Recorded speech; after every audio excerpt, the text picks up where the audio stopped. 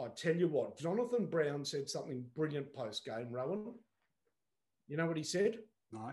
There's no asterisk on this season, and he is right. Whoever wins the flag is not only a worthy winner, they've pulled off one of the great premierships, having been a Victorian hub side. So no asterisk. The only asterisk is how good it'll be.